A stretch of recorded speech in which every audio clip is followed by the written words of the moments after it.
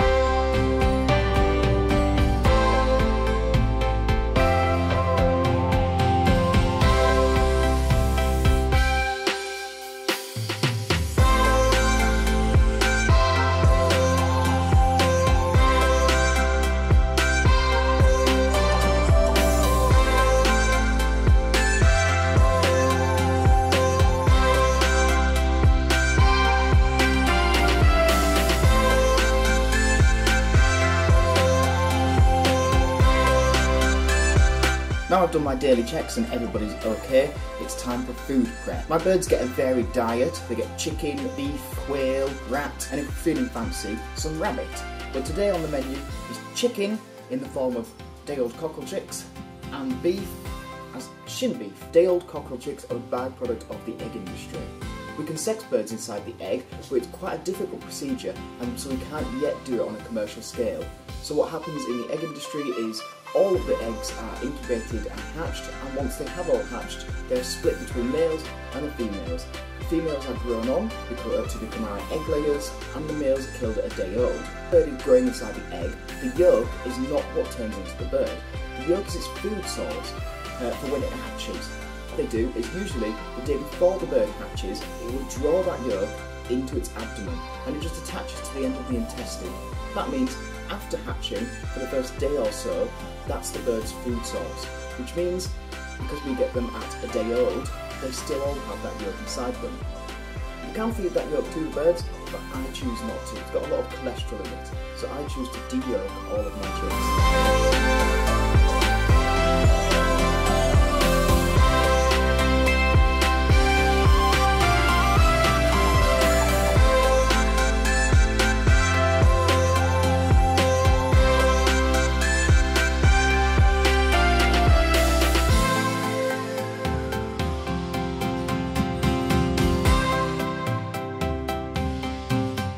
That might have looked like a bit of a faff, but seriously, there is nothing worse than a bird biting into a chick and firing a line of yolk right in your face or in your mouth. Also, it then just runs all over your glove and you constantly have a filthy, sticky glove. It's just horrible. So de-yolk your chicks. You will thank me for it.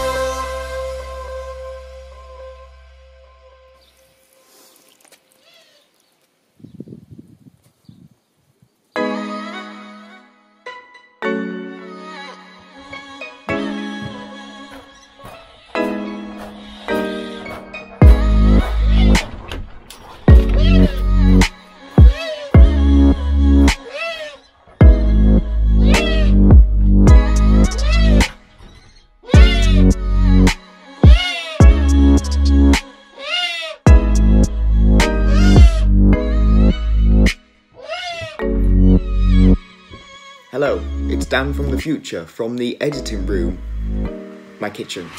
I thought I would quickly explain why I missed Wednesday and Thursday. You'll notice in the video I'm putting all the weights down for Friday, and Wednesday and Thursday are blank. It's because my mum had a birthday, so I spent a couple of days up in Yorkshire and I had a friend come round and feed and look after the birds whilst I was away, and they didn't weigh them for me. I didn't ask them to, I just wanted them feeding, so that is why there is a gap, and that's why, foreshadowing here, a couple of the birds don't fully behave.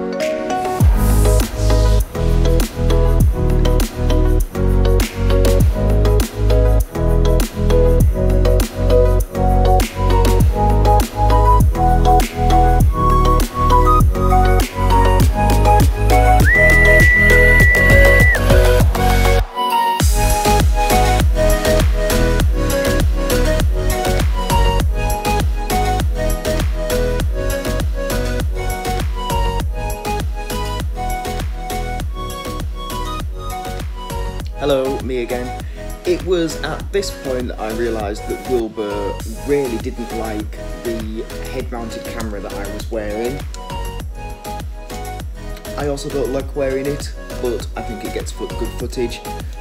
Wilbur is a very particular bird. I didn't think that he was going to like it, and I was right, so I didn't film it, but I pulled the camera off my head and I had to run off and get the telemetry. He flew off a couple of fields over and I had to go and pick him up. So then I brought him back, tied his leash to my glove, and I got him to jump from the perch for a little piece of food.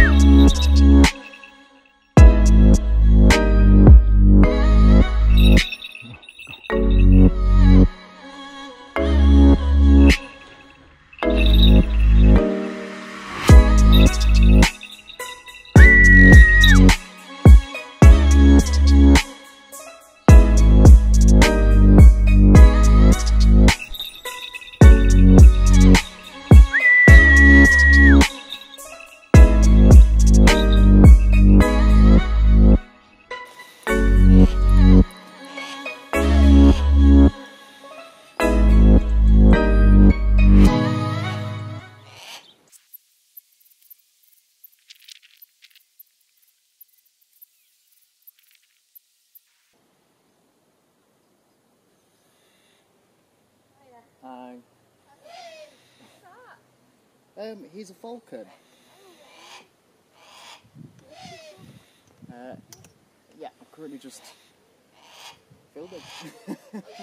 No, it was fine. I wasn't saying anything. It was just a bit of footage of him eating. I've got a YouTube channel because he's one of 8 birds. You fly them, yeah. Yeah. Him not at the moment. He's just eating off a glove at the moment because he's molting. So every year, around this sort of time of the year, they start to drop out their feathers and grow new ones through. So you've just missed me. This morning I've flown the 2 owls, a kite and a hawk because I fly over them through the molt. But all my falcons, they're just getting fed on the glove like this whilst they're molting. Yes, he is, but he's a hybrid. No, hang on. That's a bit of a big chunk. He can never eat the head. I have to help him with this. He's 2 different types of peregrine. Are you really going to swallow all of that? You're not going to manage it. I need to help you. Oh, no, it's going. Oh, no. So he's a standard British peregrine. Peregrinus peregrinus. Mixed with something called a red-naped Shaheen. And a red-naped Shaheen is sort of like an Indian subspecies of the peregrine. So that's a lovely piece of shin beef.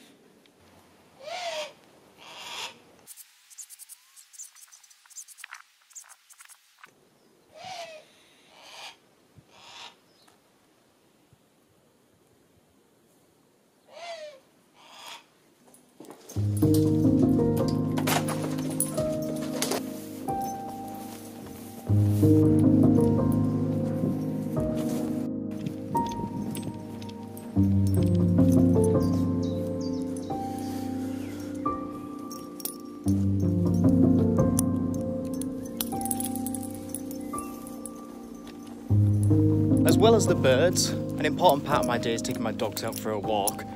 Now, if you watched the channel before, you would have seen these dogs. I've got Delta, red male border collie, and Echo, the blue male border collie, and they're brother and sister. They're only about a year and a few months old, but border collies, if you've ever owned one, you will know that they take a lot of walking. They're a breed that's been bred to running around a farm all day, so I can't just leave them in the house all day. I have to take them out here and let them run crazy.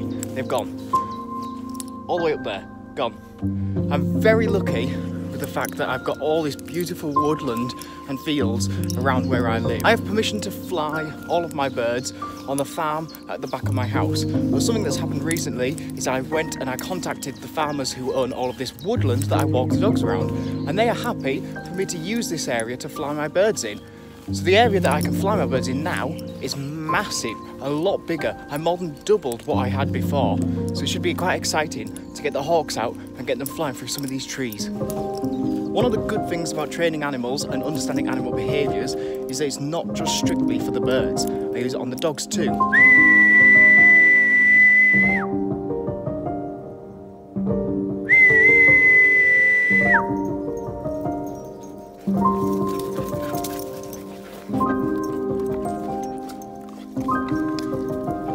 Come on then. I didn't film with all of the birds that I've done today. Some of them I did off camera, and that's because some of them have their own videos being filmed at the moment with their own things happening. Also, whilst some of them are molting, it can get a little bit repetitive, me just sitting in a chair and feeding all of them.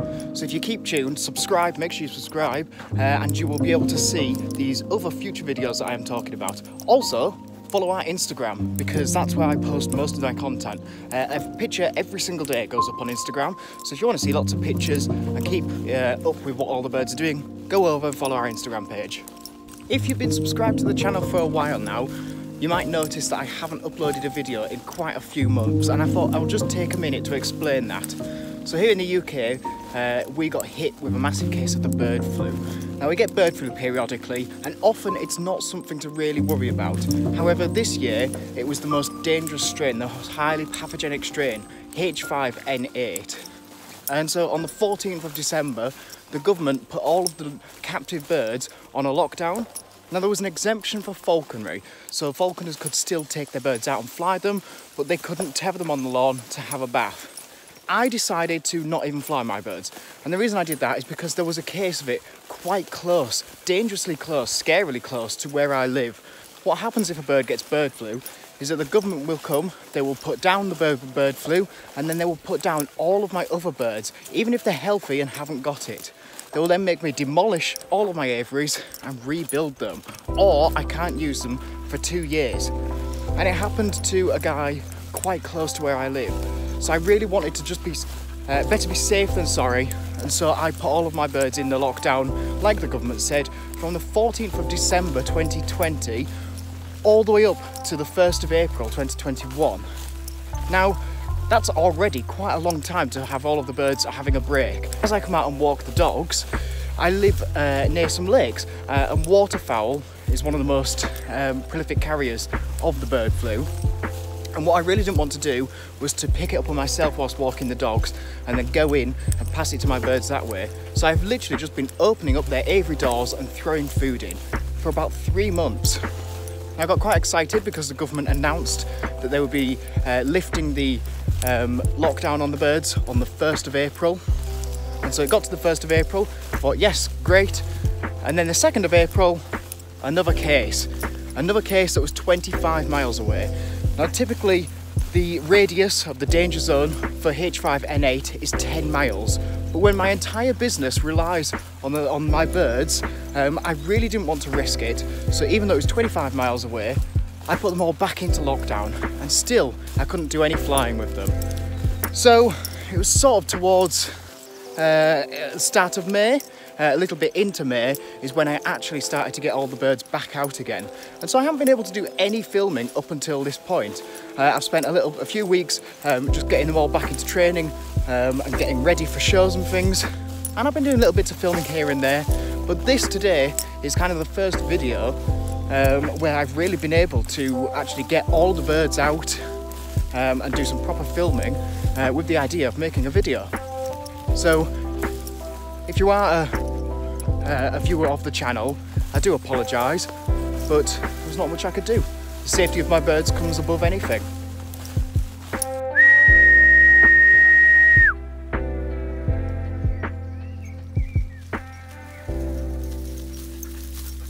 Good boy.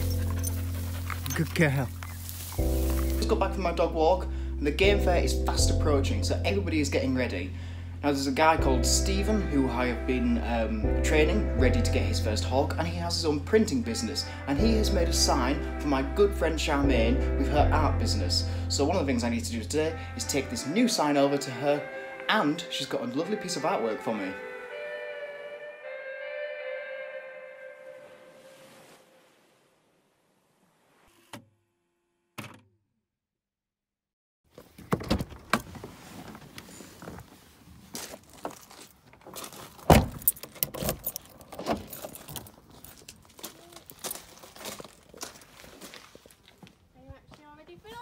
I didn't realise I was supposed to open the door like now.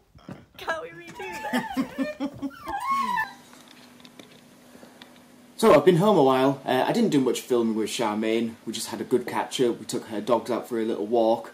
And I've been doing some editing. And I've got an exciting announcement. Me and Charmaine are doing a giveaway. If you like artwork, and if you like peregrine falcons, I'm yet to actually announce it on the channel, but I guess I'm announcing it now. I got a new peregrine, a female peregrine. She's going to have her own video made about her because she's a bit of a special, unique bird, really. And Charmaine used her as one of her art subjects, and she's drawn a beautiful picture. And Charmaine is happy to give a print away to one of my subscribers. So, if you would like to win this print, it's an A4 print. All you have to do is go over and follow my Instagram page, follow Charmaine's Instagram page, and then leave a comment on the bottom of this video that you have done both of those. I'll leave the links to both of our Instagram pages in the descriptions. If you don't have Instagram, then what are you playing at? Even my granddad has Instagram.